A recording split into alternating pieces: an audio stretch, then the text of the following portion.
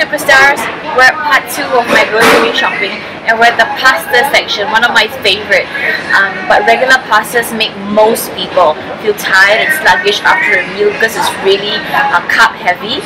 At the same time, it's gluten, right? So that makes us feel very tired. So what are the better alternatives? And I'll propose several here today. This is the quinoa spaghetti. So although it's great, but let me teach you one step further. Now the ingredients listed here, it's number 1, brown rice flour, number 2, quinoa flour. And therefore if you tally that to the nutritional facts, the carbohydrates level is a lot higher than its protein level. However, because it's gluten-free, it's an excellent sauce. If you pay attention to the PFC ratio, and you're good to go. However, a better choice would be pea pasta. Well, this is a pea fusilli, and there's another one which I totally recommend is the lentil penne. Now, why would I say that?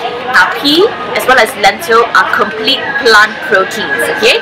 That's the first reason. Second reason, if you read the ingredients label, the first ingredient for each, the pea flour is the first ingredient, lentil flour is the first ingredient, right? So now if you tally that back to the nutritional label, this has a whopping 23%, 23 grams of protein versus the quinoa only 7. So therefore, this is an amazing alternative for vegetarians as well as vegans. So this is an excellent choice. You put in your pesto, add in your spinach and your mushrooms and your onions. This makes and of course with your fish or your shrimp or your chicken, this makes an excellent PFC Ignite meal. I hope this helps. That's it Sunday, guys.